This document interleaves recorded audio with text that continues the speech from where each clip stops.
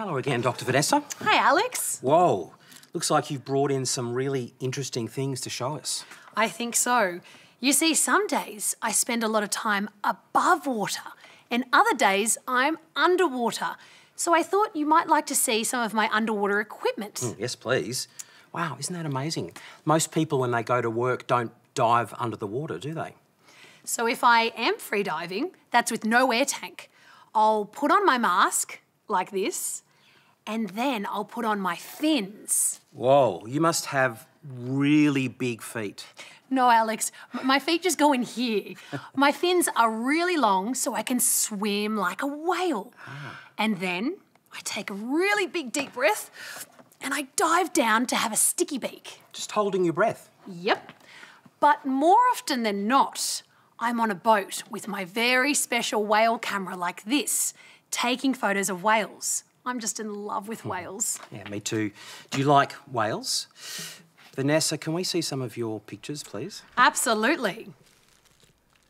Whoa, did you take that? Yes, this is a humpback whale.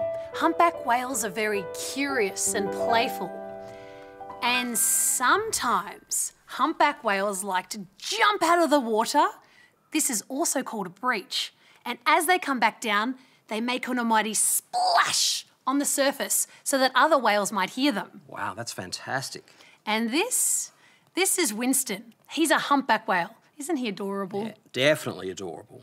He has two really big flippers, one here and here, and a dorsal fin on the back, and a really big tail known as his flukes. And did you know that whales also have a belly button and they have hair? Belly buttons and hair? Did you know that? I didn't. Yep. And they also make a number of different sounds. One of the sounds they make is like this. And then sometimes they sound like this. Whoop, whoop, whoop, whoop, whoop. Whoa, that's fun. Would you like to make a sound like a whale too? You ready? Whoop, whoop, whoop, whoop, whoop. Again. Whoop, whoop, whoop, whoop, whoop. There's also another sound that they make when they come to the surface to breathe air. It sounds like this. Their nose is located on top of their head, so they can breathe air when they come to the surface.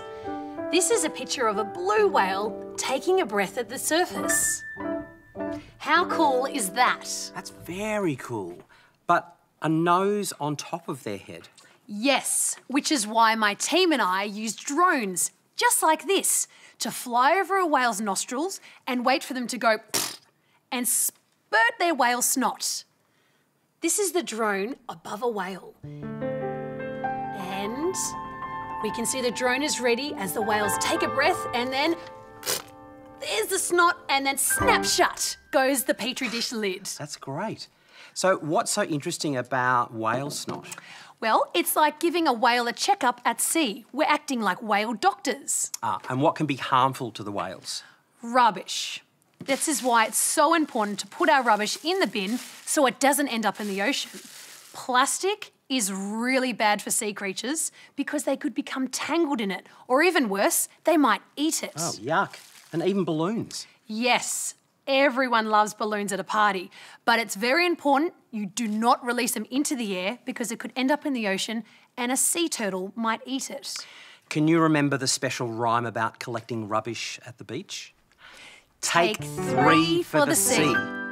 Dr Vanessa, thank you so much for coming in to visit us today. Thanks for having me, Alex. Now, before you go, can you show us how to be a crab scuttling along the sand? Sure thing. Ready? Scuttle, scuttle, scuttle. Scuttle, scuttle, scuttle. Scuttle, scuttle. Should we use the orange or the fluoro green, do you think? Wait. Oh, hi, I'm Leah. I'm just hanging with Scrap. We're doing some crafts. You can subscribe for more Play School content and head to ABC iView for full Play School episodes. How's that? Oh, it's pretty good. It is, Scrap. Yeah. Okay, bye. Bye. Bye. What should we do? I think fluoro. You like the orange?